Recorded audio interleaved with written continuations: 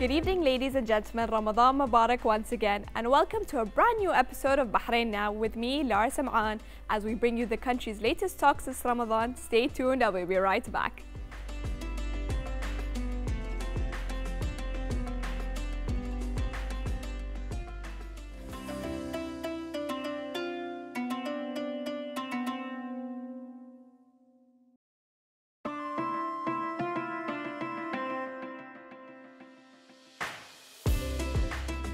And now more of our talented Bahraini fashion designers. We are joined by Talal Alkaabi. Welcome to our studio today. Welcome to. So tell us, Talal, what got you into this industry?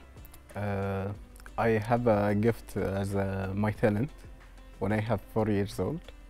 So I like to draw, dressing, and get inspiration from the anything. I saw it when I was child. Anything you see in front of you, you get inspiration. So I have that passion when I grow up, years by years, and my dream to be a fashion designer. So I work hard to start. Okay, and tell us what inspires your designs. We see that you use ruffles and you combine very unique, bold colors to your designs. Yeah, from beginning I start with create my own story behind that collection. And this story I create a character, and I have imagination for the color and the attitude of this character, and I have a full imagination about this woman, what I'm designed for. And what she should wear. So you put this imagination into your drawings. Yes. As well, tell us about this beautiful piece we have here. Is it what is it for Eid? Is it for Ramadan? As can be for Eid. As from my first collection, I call it Layla. I like the name a lot. Yeah, thanks.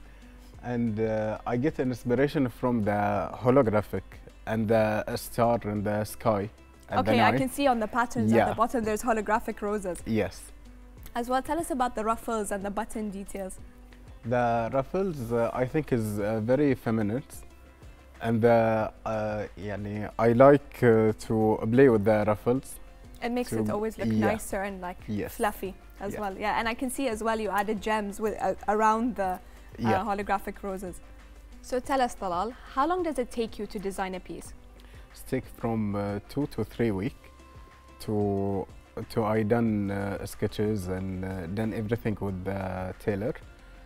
And sometimes I take long time if the customer want a special thing, and they have they're a little bit picky and they keep changing. So it takes 2 to 3 weeks from when you design to the end product. Yeah. Okay, as well, if people wanted to find you, how can they find you? By my Instagram. Okay, amazing, amazing. As well, if somebody wants a customized piece, like they have something, do you design or do they have to tell you what they want? How do you usually do that? First, I go for a meeting with the client. Okay. And I ask her what she looking for. Okay, so you can see, what does she need it for? A party, for a wedding, for? After I start designing from her personality. Okay. That is, give the design more touch, more. Their own personal touch. As well, touch. Does it take long? Like, do you go back and forth a lot with the customers? No, just one meeting enough. Amazing, amazing. Tell us about the beautiful piece as well that we have in front of us. That piece is one of the look of collection Layla also. I like to play with the sequence and the reflection and the dentelle, and also I play with the ruffles and the hand. And I notice you always add the ruffle touch, which I like love. The on this, I love it how it's on the sleeves. Thanks. It's a very nice touch. As well, this is part of the Layla collection, correct? Yes. Okay, what's your favorite colors that you like to use? All the color, because I'm designer, I cannot choose one. So there's nothing that's your favorite. But I can say black. Black every time is elegant. That is true. Thank you, Talal, for being with us here today. Your designs are beautiful. You're welcome. Viewers, that was definitely inspiring. Stay tuned for more.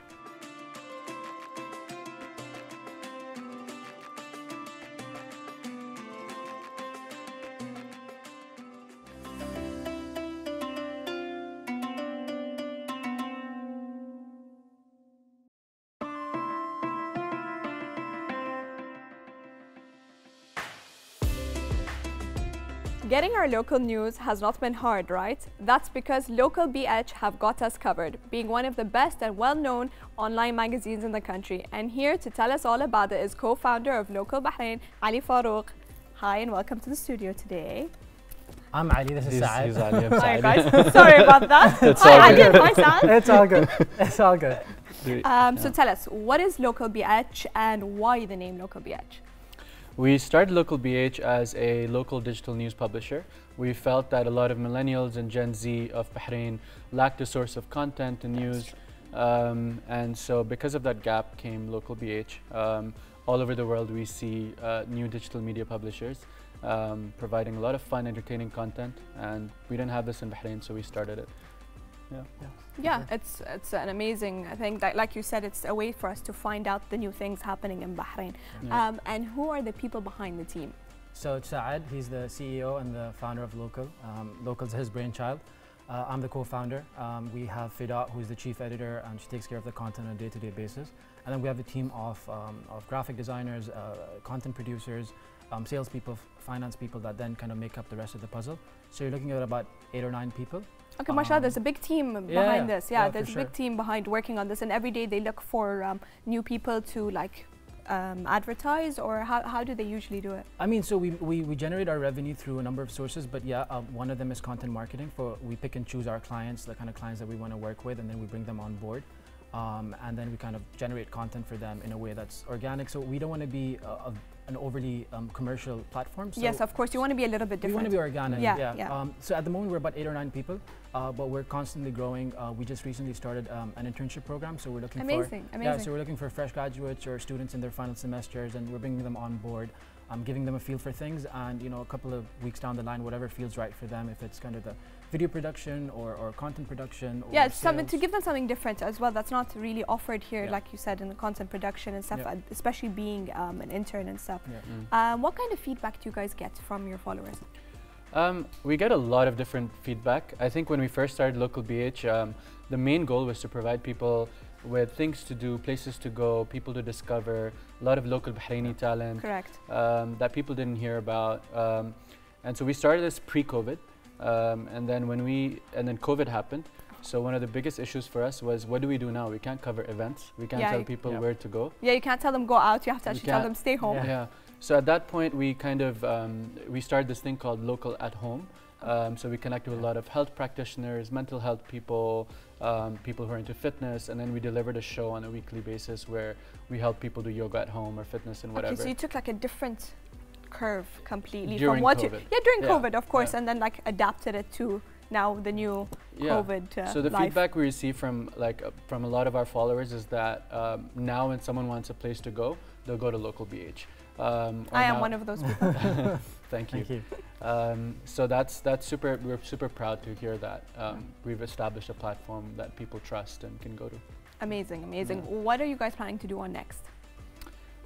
So for us, next is we're getting into video. So video is a big space for us, and it's super untapped. We're going to be doing a lot of fun videos, so people try this for the first time. I don't know if you've seen these videos where people try out new things for the first time and then you see their reactions. Yes, I have seen those videos. So we're doing a lot of that. We're going to be doing a lot of short form recipes. So we're investing heavily into the video space. Okay, and going to something a little bit different. A little bit different. And then obviously we're tapping into stuff like Clubhouse, TikTok. Clubhouse is the new thing that everybody is on and interested in. Yeah. And finally, we're expanding Local BH into Saudi. Oh, amazing. So it's going to be local Saudi? We're doing cities. Okay. So instead of doing, because we say we're local, we feel like if we did a local Saudi, it wouldn't be so local Saudi being so huge. So it's going to be like local Khabar or local Riyadh. Right. Oh, that's amazing. That's amazing. What do you guys find that makes you different from other places?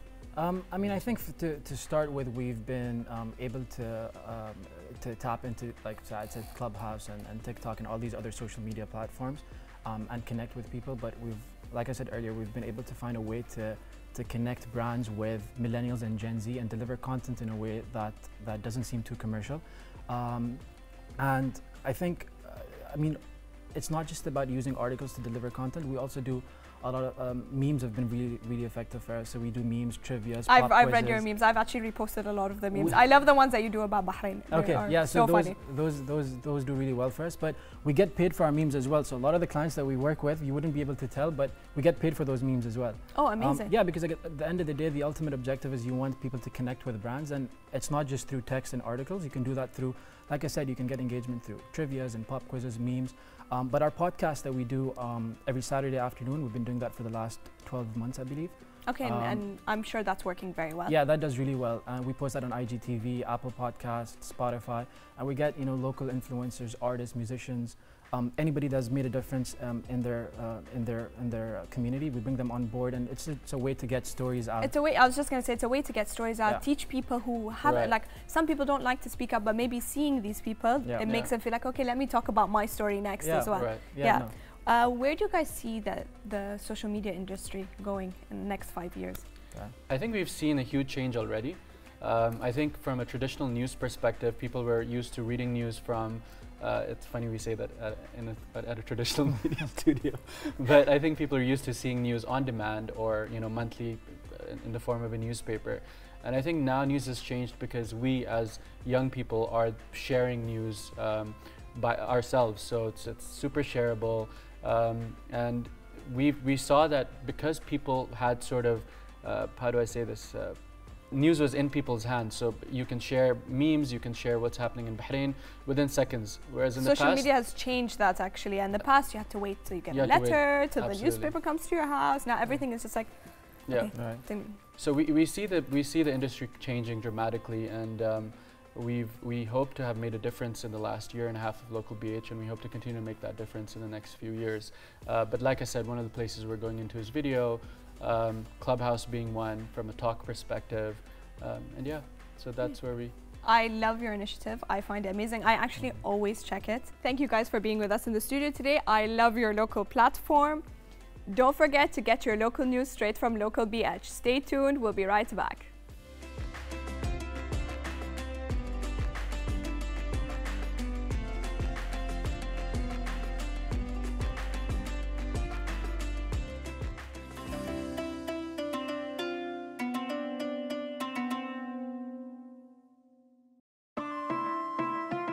Let's check out what we have going on this Ramadan in the following reports. Stay tuned. If you like a little bit of spice with your iftar, Chef Mohammed's been making a garlic chili sauce for years that keeps his customers coming back for more.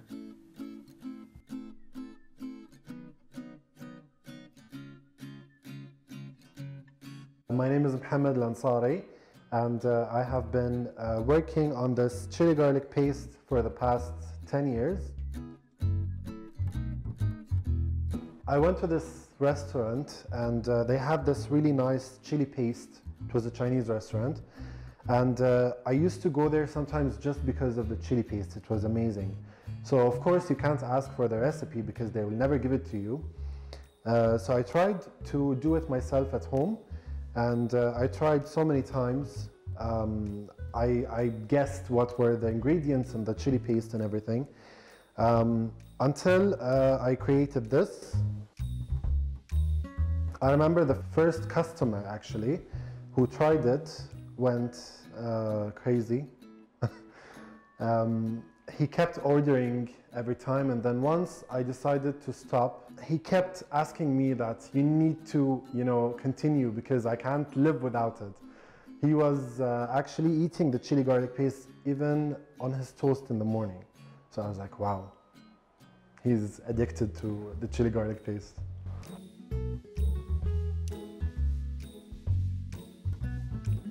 Funny enough, I've been doing this for a very long time now, but for me this is really spicy and I don't eat it.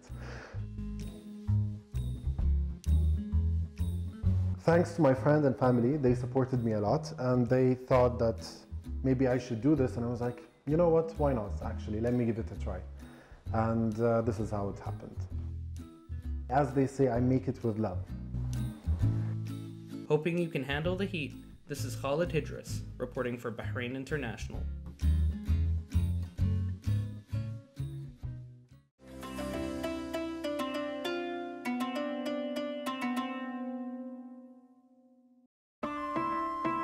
Viewers, we have reached the end of tonight's episode. Don't forget to join us same time tomorrow right here with me, Lara Samaan, for more upcoming guests and segments. Good night and God bless.